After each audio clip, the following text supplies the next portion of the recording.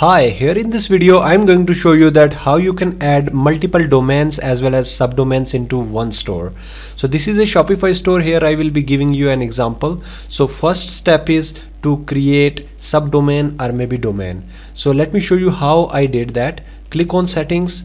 Here you can see we have domains. Click on that, and I have created domains as well as subdomains. So actually if you have already purchased a domain server, so there you will have that domain. You only have to add CNAME record as well as a record over there. So definitely once you are creating this, for example, I have created a new domain or subdomain, you should click on connect existing domain, and here you should write domain name .com for example.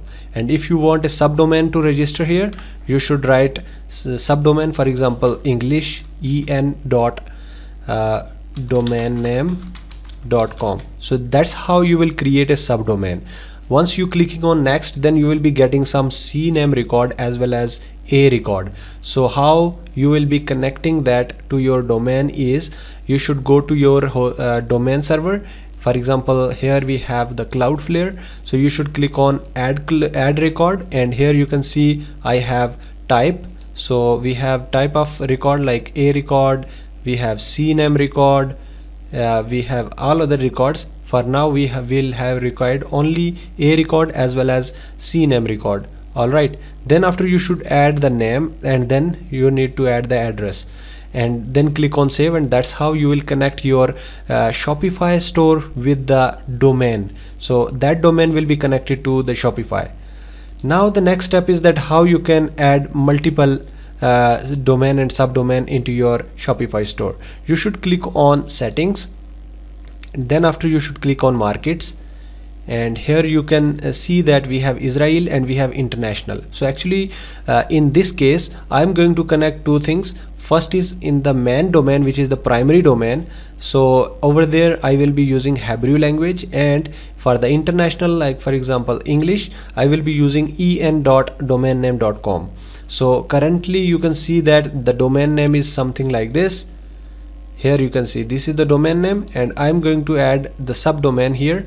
So click on settings, then after you should click on markets, and here you can see that for this I already selected primary, and for international means any other English language, you should select and click on languages and domains, and here you will be getting manage domain.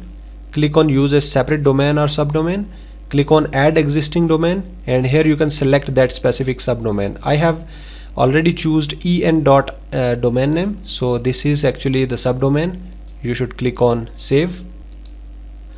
So now I am interested to see if it is working or not. So you can see that we have this international market, and I'm going to click on preview, and now you can see that since my store is password restricted, so I'm going to remove this, and you can see that URL is something like en.havel-eretz.co.il. so that means the subdomain is connected here.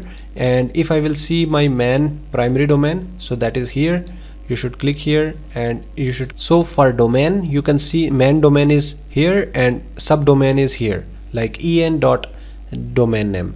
So how I will be customizing both these things, you should close this here, and for example I'm going to click on customize. Here on the top you can see that we have default, we have the international, we have the Israel like Hebrew. So if you will select international, that means all the design will be for the international like the en subdomain I mean, and if you are using Israel, that means we are working on the main primary domain. So that's how you will be updating the changes. So if you have any problem with that, then definitely you can connect me, I will help you out in that. Thank you so much for watching this video. If you are new on this channel, then please like this video, also subscribe this channel. Thank you once again, see you in the next video.